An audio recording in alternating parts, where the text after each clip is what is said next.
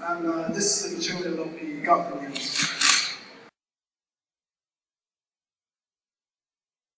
So to do this, you really have to make good use of the material that you have. You have to create a strong geometry.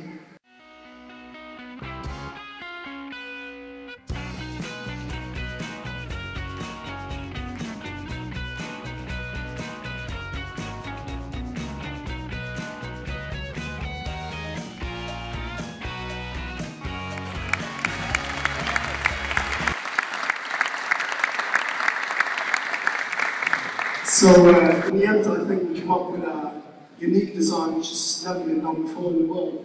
And as you can see, it's a really light and small package to transport, and it's really big and functional in use. And we believe it's quite durable because it's made out of cheap material which can be recycled really easily. And we think it's an eye-catching object. For future development, we see that it could be used as a tent on festivals, like you see in this picture. It could also be a shelter for refugee camps, so you can transport it easy to the countries where it's needed and set it up really fast.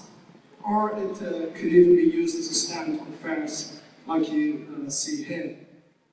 In the future, it should also be made watertight, which is quite easy with the methods that we propose in our report.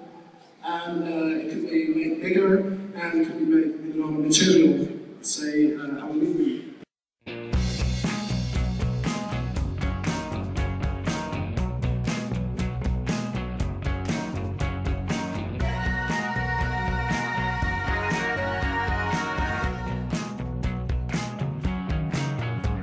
Well, look at the kid from school.